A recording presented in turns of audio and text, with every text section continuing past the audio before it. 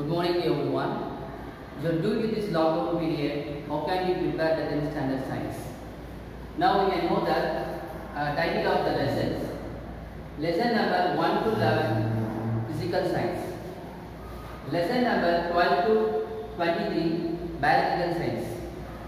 Okay. So we must know that part types of the questions.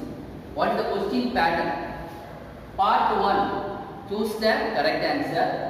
In this 12 questions they are asking.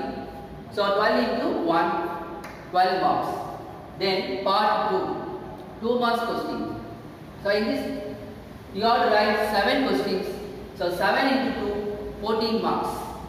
And part 3, 4 mark questions. So in this you have to write 4 questions. So 7 into 4, 28. Then part 4, you have to write 3 questions, totally 7 marks. So 3 into 7, 21. So total number of marks 75, including practical 25. So total mark is 100. Okay, next, compulsory questions. So what is the compulsory questions we will ask? So part 2, question number 22 is a compulsory question. And part 3, question number 32 is a compulsory question.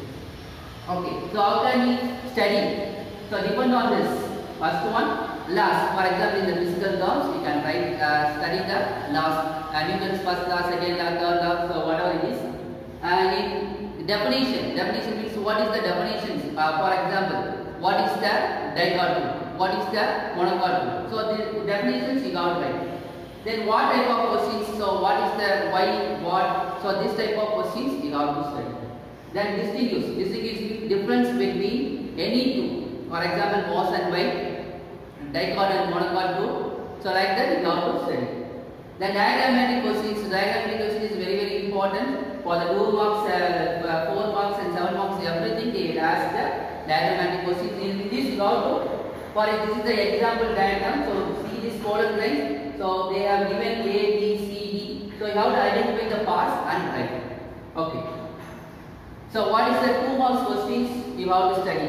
Now how many lessons? So already you have given what are the types of lessons they are given. So you have to study the 2 marks maximum, minimum 4 lines you must write 4 lines.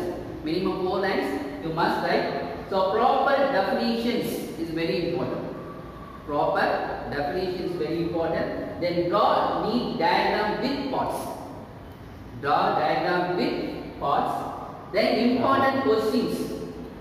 Totally 75 marks. So in this 50% of marks will come from book questions, 25% of marks will come from other important questions. So other questions also you have to study.